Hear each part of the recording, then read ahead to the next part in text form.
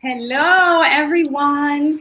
Thank you for joining us and welcome back to another episode of SocietyCast, our virtual speaker series. Todavía estamos ahí, ¿verdad? Aimed at facilitating insights, you still hear me, Anilu? and inspirations among our network. I'm your host for today. I'm Jill Ortiz. I'm the Senior Events Manager for the Alumni Society, and I'm in Chicago today. And to kick things off, I want to encourage all of you to use the live chat and share. Tell us where you're coming from and say hello and let me know if you can see and hear me okay.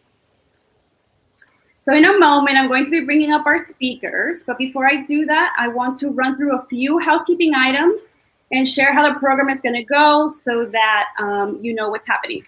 So we're going to have 20 to 25 minutes with our speakers, followed by an interactive Q&A session. So they're going to be doing a fireside chat first, and then you get to speak with them. And there are two ways to ask a question. You can submit your questions via the chat box at the bottom of your screen. And pro tip, if somebody has a question that is very similar to yours, you can upvote that question to make sure that it gets answered. You can also ask a question by entering your comments in the chat box. So now I'm going to be bringing up our speakers.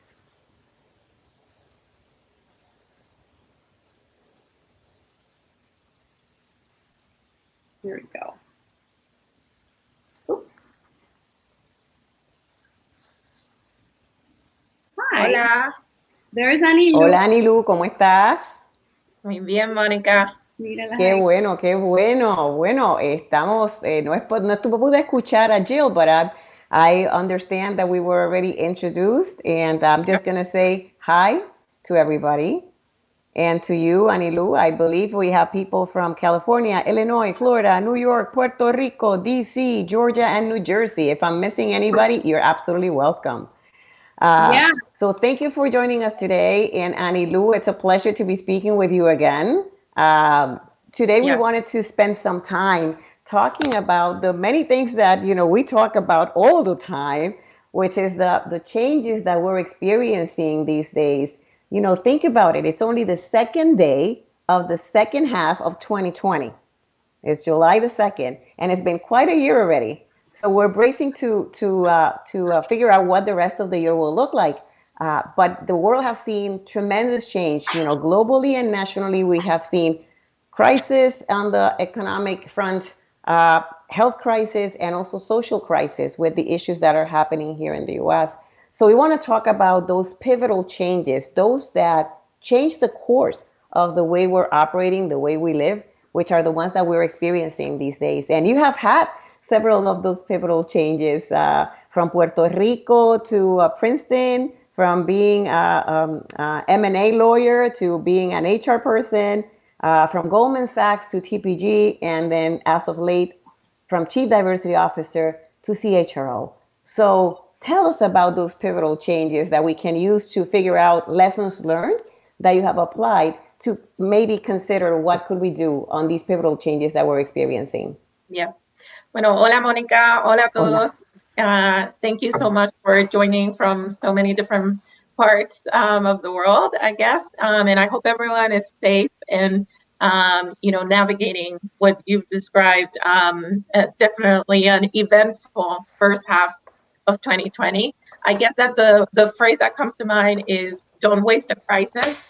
So I know that there's a lot of suffering right now and a lot of anxiety that all of us have gone to different degrees. Some people that really have had a very hard time. And so it is not something to be taken lightly, but I think that the optimism that we need in a situation like this really brings me to that saying of don't waste a crisis. I do think that I've had a number of changes in my career.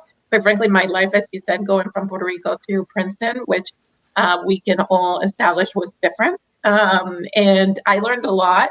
But I think that a lot of those changes, some of them were deliberate. So my change from being a corporate lawyer to going into employee relations at Goldman Sachs was a deliberate decision that was a different path that I wanted to explore. A lot of the things that happened in my, almost 12 years at Goldman were not my idea. And quite frankly, many of the assignments, including the diversity and inclusion assignment, that in retrospect definitely changed my career, were not only not my idea, but definitely things that I was not seeking out and kind of did not want to do. And thankfully, some good mentors put some sense into me and advised me the right way. And then, the change from TPG, from Goldman to TPG, is not only a change in careers, in role, but actually a whole change for my family moving from the East Coast to the Bay Area. So I think that for us as Latinos and many other people, that is a very risky move because it involves, moving your family. It's not just about you. And I do think that that's an area that we have to help each other as a community in terms of how we get more comfortable with that type of change that may seem risky, but in many ways provides a new opportunity and an ability to, navigate yourself through a new situation. That's interesting. The chat wants to know more about your change, and Adriana, hopefully I'm capturing your question. I think it popped up when you said about moving from the East Coast to the West Coast, which I can relate to. It's a hard change. Actually, I lived in the East and the West, and now in the Midwest. Tell us about your experience. I think Adriana at least wants to know what was pivotal about that. Yeah, I think that first and foremost, I thought about it as an experience. Would this be an experience that would be enriching to myself and to my family? Because I have a husband, 2 boys. Monica, I told you, even my parents moved. Yeah. So this was a whole adventure. I've told other people that there's a book in the works, how to move 6 Puerto Ricans from the East to the West without losing one of them in the process. And It was really, a family affair, like many things have been. And I couldn't have done many of the things that I've accomplished in my career if it wasn't for the support of my whole family and quite frankly, many friends that have become family to me, being in the States for so long. So I think that, the way that I thought about it was, am I going to learn and am I going to be able to contribute? And what will make this experience as a human?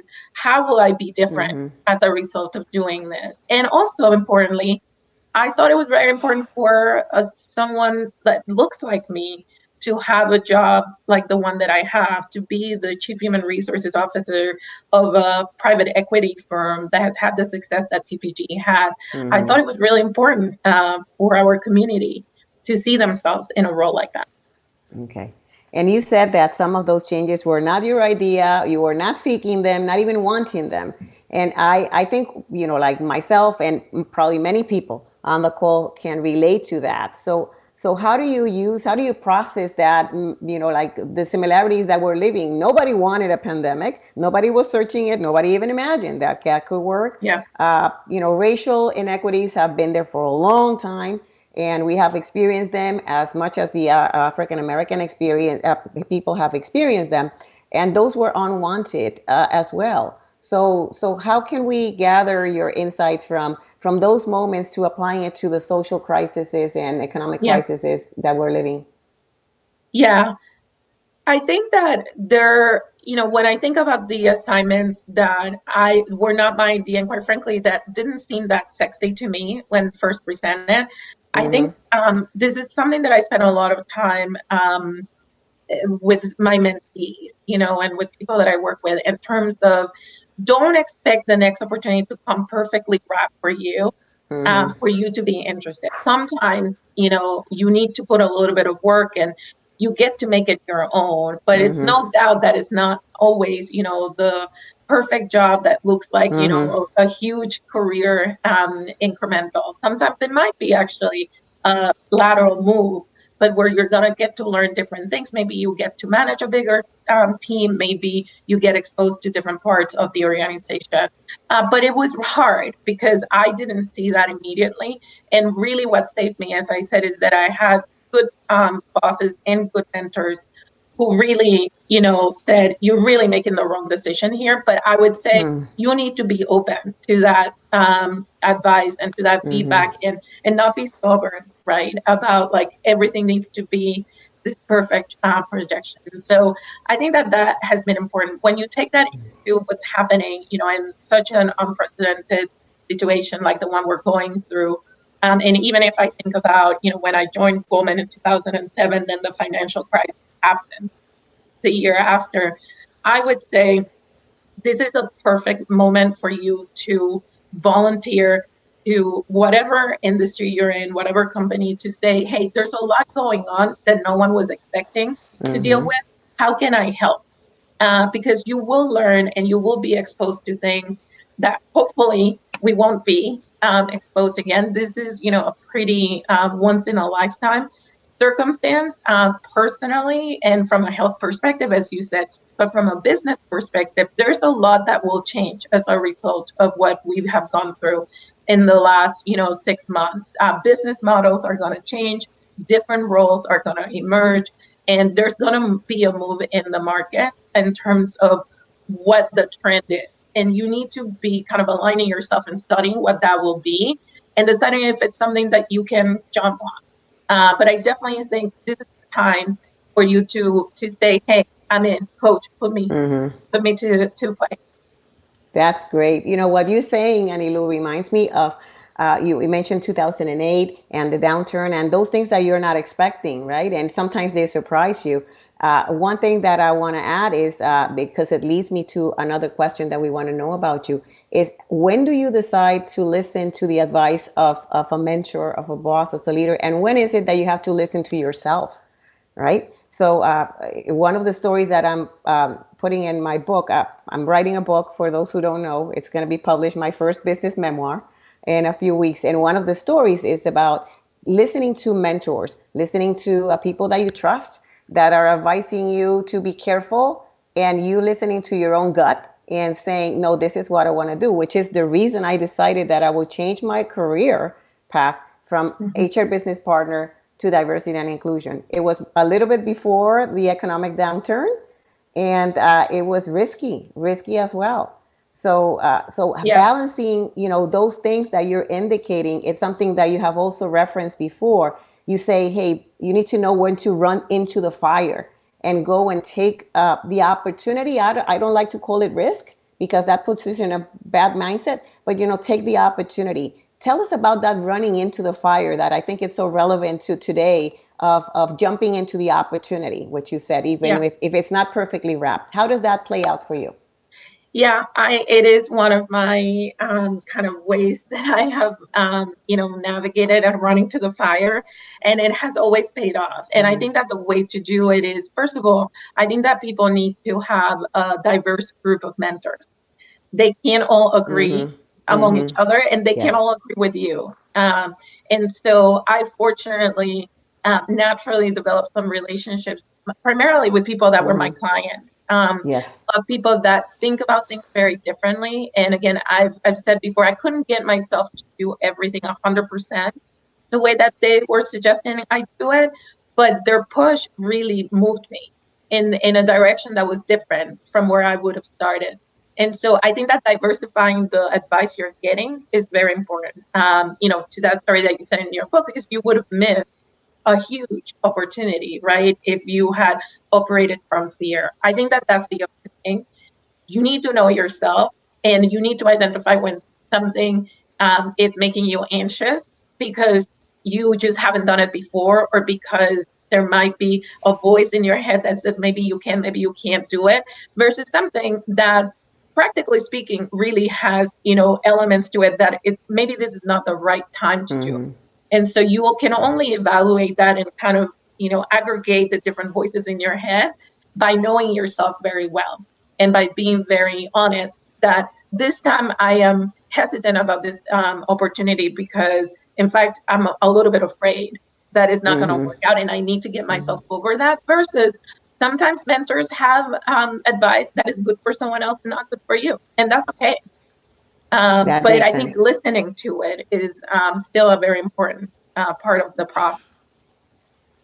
So going into deeper into that, Anilu, like using your analogy of running into the fire and overcoming the fear, there are leaders that, as we know, have a lot of fear these days.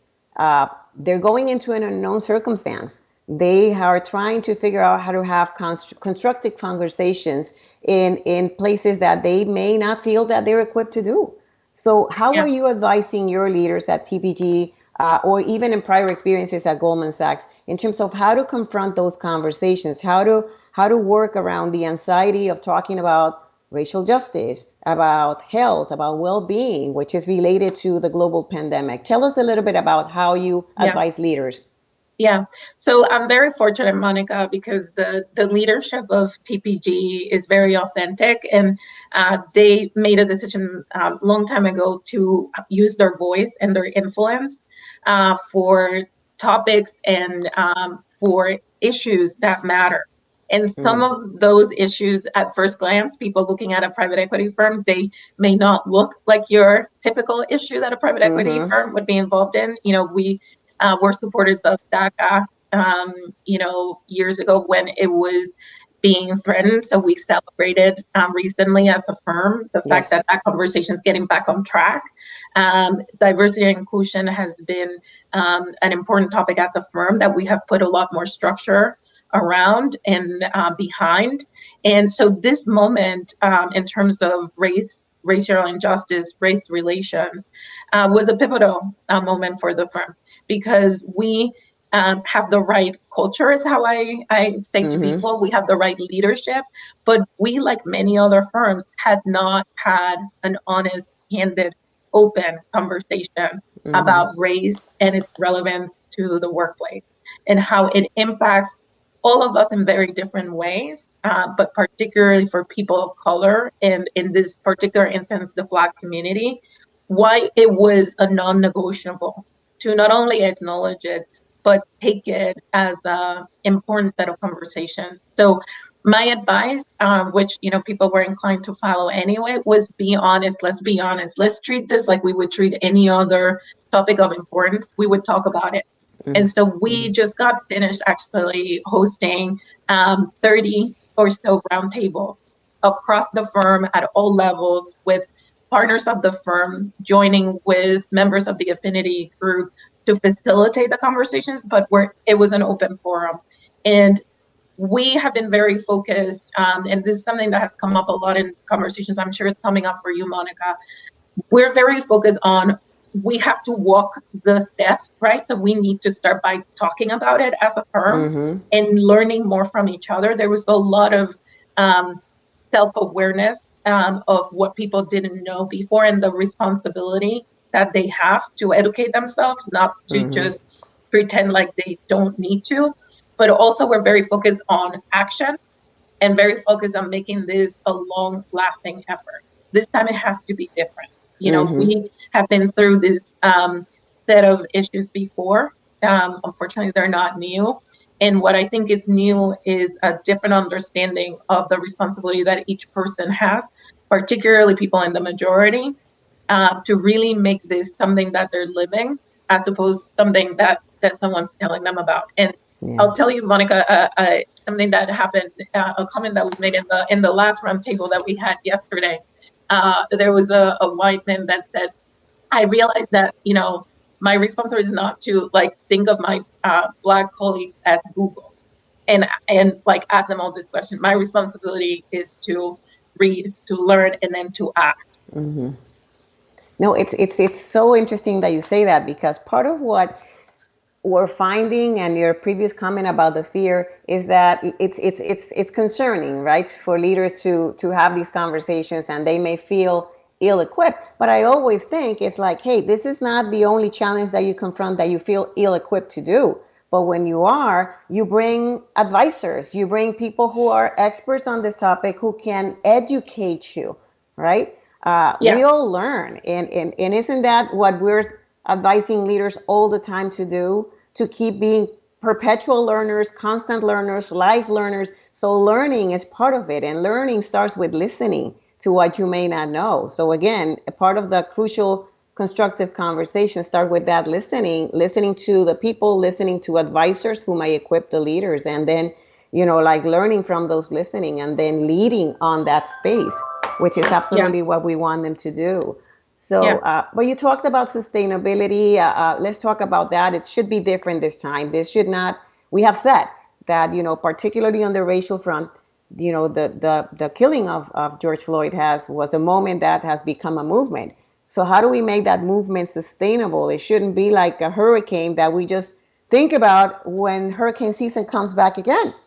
Yeah. And that can relate. How do we do that? Yeah. And this is, I also want to make sure, given the audience that we have, like, this is about us too, as Hispanic people and Latino people. Yes. And I think that that's really important. I mean, whether you want to accept it or not, all of us have a very complicated relationship with race, depending on the country that you grew up in. There are a lot of dimensions to that conversation, and we would be very disingenuous if we said that we don't have many of our own biases and many of our own experiences as people of color. So I think that one message that I do want to make sure that we're getting to the audience is we have a very important role to play in this conversation, both as advocates and also owning the fact that race is also an issue for us. So I have to say that to my, lovely fellow Hispanics, get involved. The second thing is that, there is a level of preparation. And Monica, you find this all day long because this is what you do, right? Like, diversity and inclusion and equity and access shouldn't be treated as a, hobby. This is something that requires discipline. There's a method to the madness on how to make it work and not. And so I am really focused on getting people disciplined about it, because I think that the more disciplined and the more authentic to your company, the more long lasting the efforts will be. And so while I truly believe that there are, frameworks that work that everyone should consider, and, for us at DPG, as I told you, it's not only about us in the company, but it's also about the 200 or plus companies that are in our portfolio. And they look very differently. They do different things. Their dynamics when it comes to representation are very different. So I'm not going to solve the problem for each of them. And by the way, some of them can solve the problem for us. They do much better than we do, and we learn a lot from them. But I do think that there are certain non-negotiables, again, that you need to do. And one lesson that I learned from, 4 years ago, and I was at Goldman Sachs then when, the last set of very unfortunate deaths happened, is that from the beginning, you need to be talking to people about the fact that this needs to extend over, the newness of 3 months of everyone being outraged. You need to commit to action right away. So one of the things that we have done is, put meetings on people's calendars to check in on this topic. Those people that were really interested the first 2 weeks, put recurring calendar meetings. Commit to check-ins that go and extend beyond 12 months, so that that you have committed yourself. The other thing is start acting. Yes, so exactly. We just finished the roundtables, but we already discussed with our partnership our initial thoughts based on the feedback we've heard from our employees and our preliminary updated strategy. So hold yourselves accountable and hold your firms accountable for acting different. So I appreciate that you're sharing that about holding them accountable and not making it an issue of the moment. That creates that sustainability. And at the end of the day, I think it's just if anything needs to be normalized, is the topic, right? So leaders are paid to manage and change, not to be targets of change, to manage conflict, not to be conflict averse. And these are the conversations that are the most meaningful ones. But for whatever reason, talking about, like the issue of race within the Latinidad is something that sometimes we gloss over and we can't. And same with the racial issues, same with pay equity. I mean, we're talking about social issues that we need to call them for what they are and have the candid and a real conversation in front of people, not behind doors. So that is also in terms of if we would handle M&As and you work on M&A in front of people and we will discuss if they were going to be difficult or not everybody would agree. How is this topic different? It's a business issue. It's an organizational issue. It is because, and people tell me, how do you know that? And I'm like, because it impacts how people show up to work and whether they can be productive or not. Yes. Monica, I'm seeing one question just while we're in this topic before we leave it about how did we get employees talking honestly in the roundtables, and did we use a moderator? And I think this is a very important question. It goes to the preparation point that I was making. So thankfully, obviously I had experience to go through this. There is a couple of my team members that do too. Anna Edwin, who used to work at Goldman, works for me now. She's the head of talent development, have done this before. So we were fortunate to, come up with the best practices and the guides, but we prepared every pair. So we had a partner and a leader of the affinity group, and we prepared them. And not to be scripted, actually, part of the script is say what you think, share your own story, be authentic. But we wanted to have that ease for people. And it was interesting, the kind of stories that we heard from them, actually, that they have never shared either. And the majority of these people were white men too. So I think that preparation, spending some time, and we also educated them in terms of our stats and the type of things that were on people's mind. And then we just were very deliberate to say, this is an open space. This is a space for you to share and to learn as well. So we communicated a lot about what was the expectation. We kept them small also, and it's on Zoom, which is a little bit different. But the groups keep it intimate. Yeah, the groups were at max 15.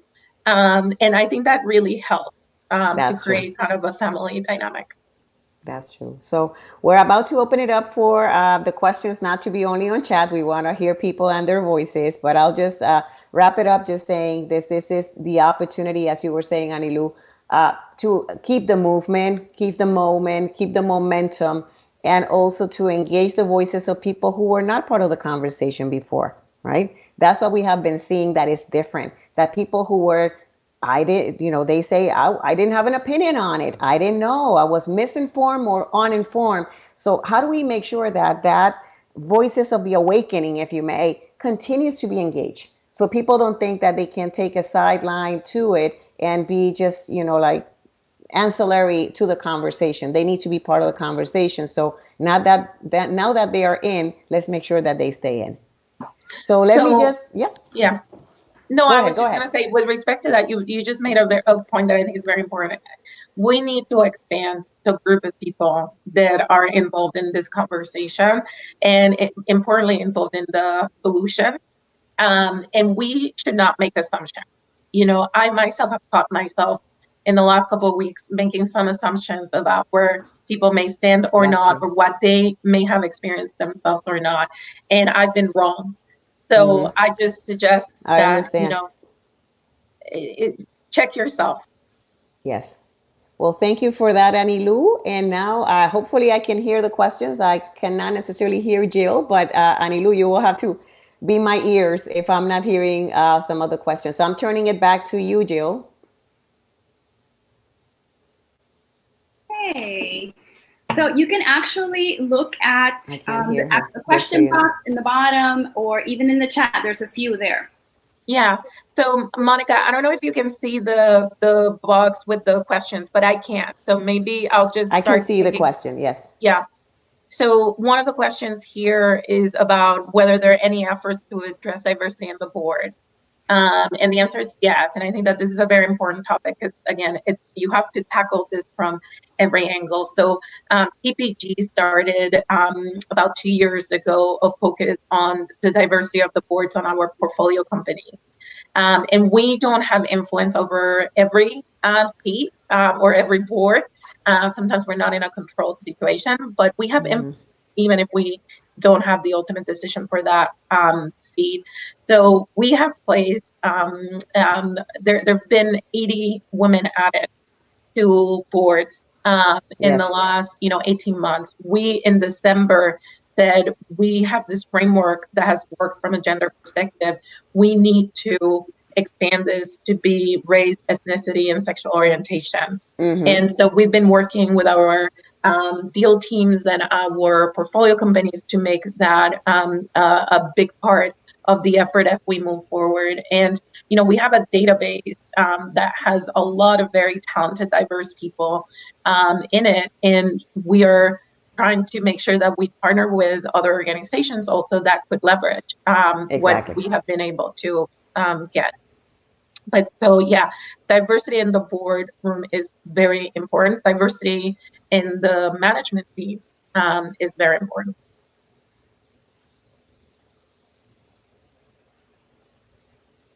So, Monica, do you want to go to one of the other questions?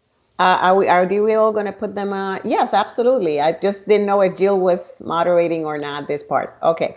So it says here we have a question from Francisco saying, hey, Francisco Estrada, if you have taken calculated risk, Anilu, can you share more about your gut check moments when you had to dig deeper and overcome obstacles and hardships in your career and your journey? Tell us about that.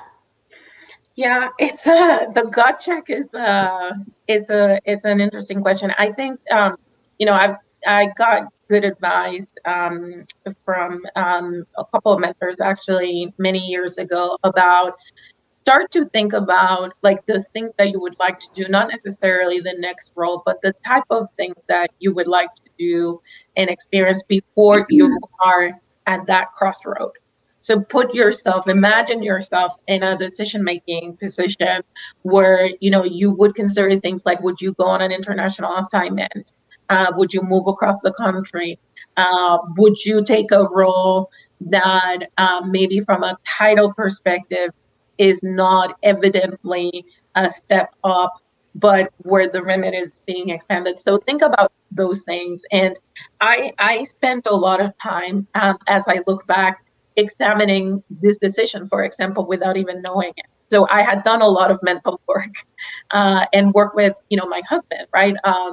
If one of us got a really great opportunity somewhere else, what are the areas of the country we would move to or not? We had the conversation of, would we do an international move or not?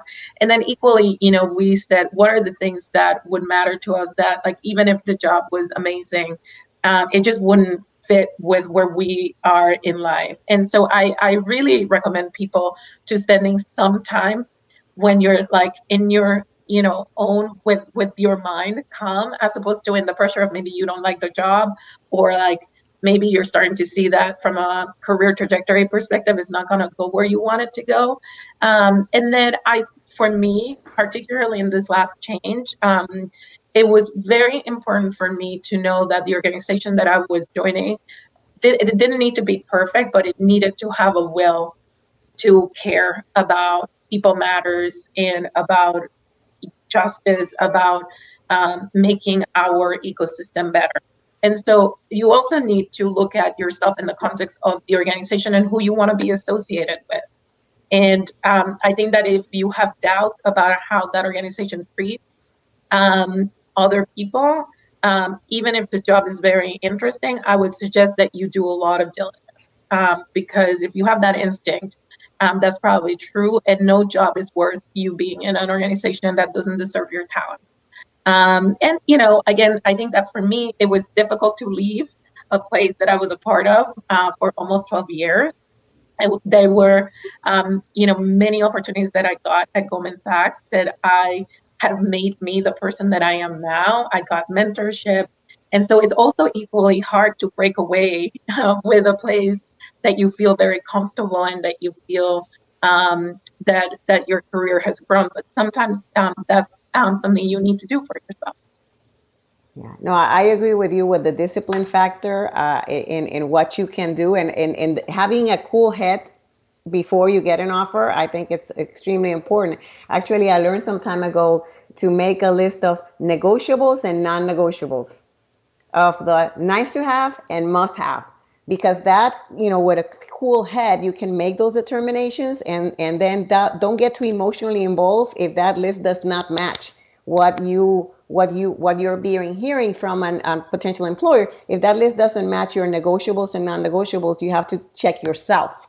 Are you being honest to yourself? So I want to go back to what it was said before, and I see some notes on it on the chat about the opportunity to look more deeply into the intersectionality of race, gender, race and gender and sexual orientation with our Latinidad, with our ethnicity. And that's a super interesting topic. Como tú estabas diciendo, I think we're all café con leche or a mixture of that, but we have some very deeply ingrained biases in our culture, particularly around race, particularly about sexual orientation. So any thoughts, Anilu, on how you advise your Latino members on the ERG or even your leaders on how to think about that? And how should we think about that as professionals? Yeah, I think that we all have so much to learn there, even with all the years that I have now spent on this topic. Every day I hear something that I had not considered from that perspective before. And I think that there is no way but to consider intersectionality. You can't break me away from being Hispanic and a woman. It's just not going to happen. And so for us to try to segment these conversations in the workplace in particular, I think is failure waiting to happen. I also think that I tell this to people all the time, and sometimes people get a little surprised, but just because you're diverse doesn't mean that you are yourself very aware of diversity and inclusion. So I think true. The learning is not just in terms of educational, but actually, particularly for those of us that are in charge of other humans at work or responsible for their careers, you really have a responsibility to listen to the lessons of this message. I think that when it comes to sexual orientation, in particular, this is a topic that has been under discussed in our community for way too long. And we're avoiding not only reality, but we are putting aside a very important part of our community, both from a inclusion perspective, but also from a talent perspective. And so I go all roads to me look the same in the sense of every day, do I have the best team, the best person on every single job? And in order for me to do that, I have to consider everyone's talent, right? And so I think that, again, we as a community have a lot of power. The Alumni Society is an amazing collection of super talented, accomplished people. And if all of us go back to our organizations and we say, we stand for equality for all. And when we talk, we set the example of we understand all the different parts of this conversation. I think we'll all have a lot more credibility, but we're going to attract a lot of allies. And this is the work that, we're not going to get it resolved with just one group ending up. No, I completely agree. What you're saying reminds me of something that has been a choice that I had to make as well, similar to you, and those pivotal moments that we have been referencing, because at some point in my life, I was working as an HR business partner or working in D&I, but I had to live in places that were less diverse, right? In which I was the only one, my family was the only one, in which I look más clarita, and my husband is super dark, and my youngest son is super brown. So we had a lot of confusion when people saw us out. What are you? They will speak to me in English until I open my mouth. And then to my husband, they would say, are you Black? And then my son, el pobrecito, they don't even know what he is. So it is hard to be the only one in these communities. But, we can learn what that feels like when people cannot put us in a box. And when they see you that you're very, very friendly or familiar or embracing of LGBT, they start wondering as well, what are you? It's hard for people to put you in a box. That is hard when you're the only ones. But at some point, it's important to figure out what is the experience that you want to have, not only at work, but in life. Very different experience when I had to move, when I chose to move to places that were very diverse. That was one of my non-negotiables. I would choose to live, particularly when I move here to Chicago, which is has so strong racial divides, that I would move to a place in which I could live what I aspire to convey to organizations that is possible.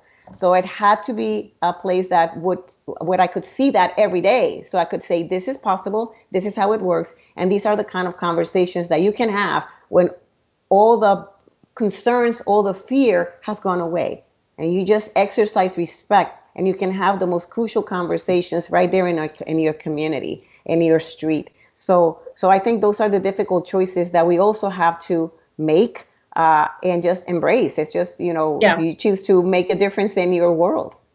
Yeah. And the flip side of that, Monica, is that I get a lot of people saying, well, this organization is not very diverse. I don't know if I want to join. I don't know if I want to work there. And I say, at some point you need to decide, you might be the first one. Mm-hmm. And what we all need to decide is that we're not going to be the last ones. So exactly being the first one probably will happen to all of us. And I actually encourage you guys to be the first one. But when you do that, have a plan so that you bring others along. Exactly right. Exactly right. So I know we're a minute away from closing. I hope that this has been a great use of your time. I have enjoyed it every second of it, Anilu, speaking with you and seeing the questions and conversations from other people. Sorry that I thought that maybe we were going to get their voice. I was mistaken, but I hope that we have had the opportunity to answer your questions in this way. Thank you, Monica. It's been a pleasure. Thank you, Anilu. Take care. To both of you. I appreciate your time today. We're so grateful. And thank you also for the audience for making the time to join us. I just want to say that if you want to see this again, or if you want to share it with your network, you can go ahead and do that. The replay is going to be available right after this broadcast. And also, we're going to be sending a survey. We would love your feedback. So let us know what you want to hear about next and what you thought about Anilu and Monica today. Have a great day. Bye-bye. Thank you.